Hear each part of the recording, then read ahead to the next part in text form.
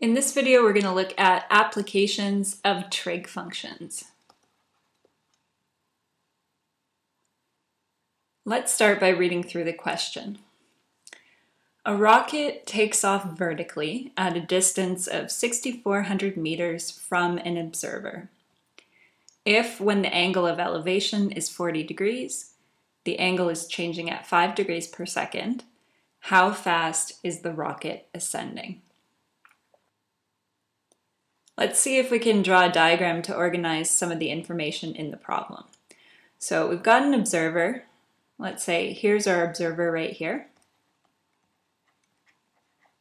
The rocket is taking off vertically at a distance of 6,400 meters from the observer. So let's say here's the ground, 6,400 meters away was the place that the rocket was launched from. And the rocket is traveling vertically in this problem. So rocket's path looks like this. Let's just draw a little picture of our rocket here. Okay, let's say roughly that looks like a rocket. There's the rocket's path. And we want to know if when the angle of elevation is 40 degrees, well, let's draw on angle of elevation. So that would be measured from the ground. And we're looking at the sight line from the observer up to the rocket. So there's our angle there, angle of elevation. Let's call that theta. So if when theta is 40 degrees, theta is changing at a specific rate, we want to know how fast is the rocket ascending. Well, to answer this question here, we're going to need to keep track of the rocket's vertical position. So let's say this vertical distance that the rocket has traveled, let's call that x. You could call it y or give it any other name that you like, but let's say x in this problem. So we've got two variables. We've got the rocket's height and we've got the angle of elevation. And if we rephrase the question in terms of mathematical quantities, we want to know how fast is x changing. So in other words, we want to find dx by dt. Given some information. So when theta is 40 degrees, and if the rate of change of theta is this value given in the question. So if we talk about rate of change of theta, we're talking about a derivative with respect to time. So trying to find the value of dx by dt when d theta by dt is 5 degrees per second. Okay, so we've got all our information now from the problem either drawn into our diagram or written down beside the diagram here. What we have here is a related rates problem. So our two variables, x and theta, are functions of t, meaning they're both changing over time. So we'll have to keep that in mind when we go through our calculation. First thing we need to get started with the calculation is we need some type of equation that relates our two variables, so some relationship between x and theta. Well, if we think about the angle theta here, a good way to incorporate x and the 6,400 would be to talk about the opposite and the adjacent side. So we could say tan theta is equal to opposite over adjacent, so that would be x over 6,400.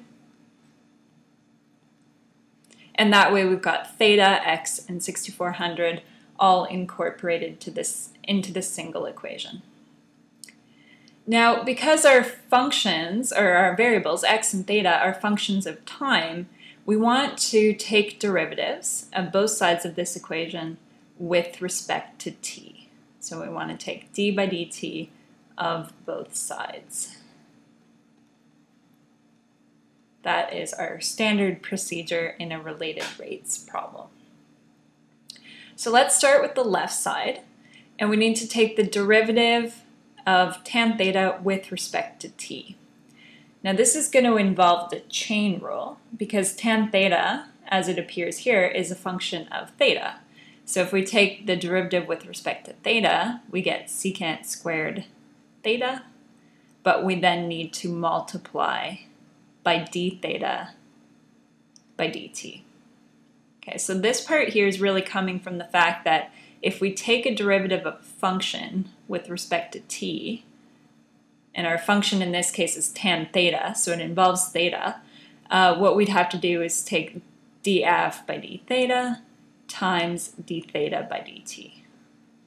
So that is just an example of the chain rule. On the right side, we're going to have to take the derivative of x over 6400 with respect to t. So we'll first take the derivative with respect to x.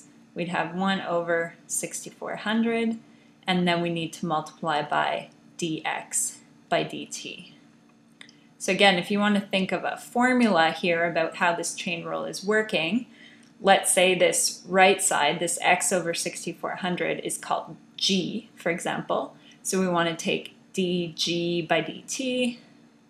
Well, we could take dg by dx, because g is really a function of x, and then multiply by dx by dt. Okay, so that's the formula approach if you want to think of the chain rule that way. It's fine to just write down secant squared theta times d theta by dt, if you can visualize that. And on the right side, we've got 1 over 6400 times dx by dt. So now, if we keep in mind what we're trying to do, we are trying to find dx by dt. So let's see if we can rearrange this equation a little bit. We've got dx by dt is equal to, well, if we multiply both sides by 6400, we've got 6400 secant squared d theta by dt. And in terms of the calculation here, eventually we're going to have to go to our calculator and get a value out of this. And our calculator, remember, does not have a secant x button. So we just need to remember that secant is the reciprocal of cosine, and we can rewrite this as dx by dt is equal to 6400 divided by cos squared theta times d theta by dt. So we're just doing this step here for the purpose of using our calculator. Now, if we recall the information from earlier in the question, we wanted to find dx by dt at the moment when theta was equal to 40 degrees, and also when theta was changing at a rate of 5 degrees per second. So we'll have to think about how we want to plug these values into the problem.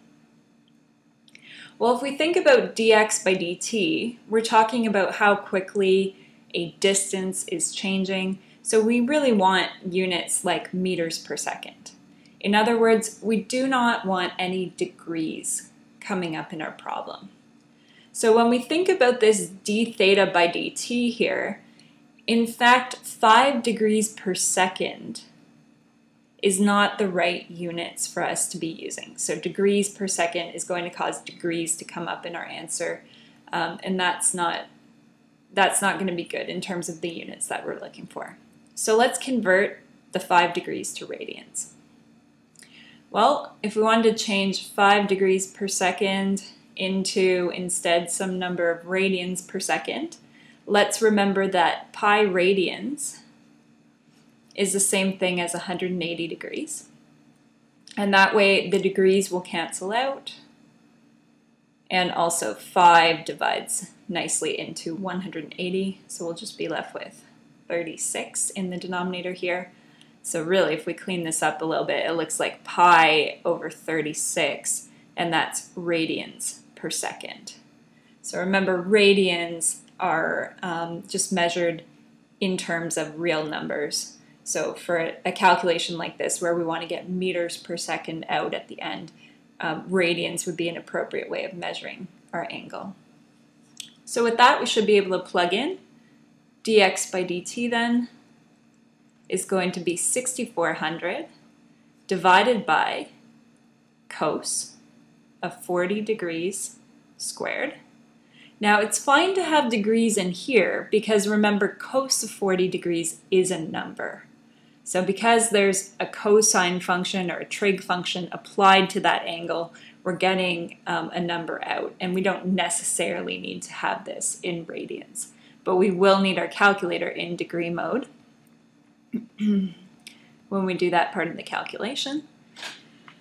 And just to finish off this line here, we'll need to multiply by d theta by dt, which we said was pi over 36 radians per second.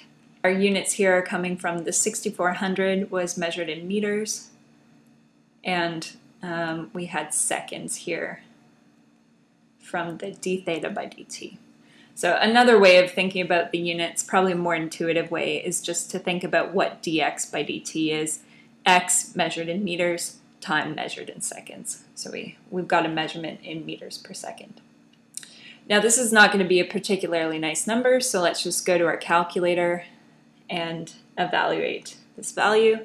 So we'll do 6400 divided by cos squared of 40 degrees. We'll make sure that the calculator is in degree mode because it's receiving degrees inside this cosine function. And then we'll multiply by pi over 36, which is just a number, and that way we'll get a nice answer in meters per second. So it comes out to about 952 meters per second.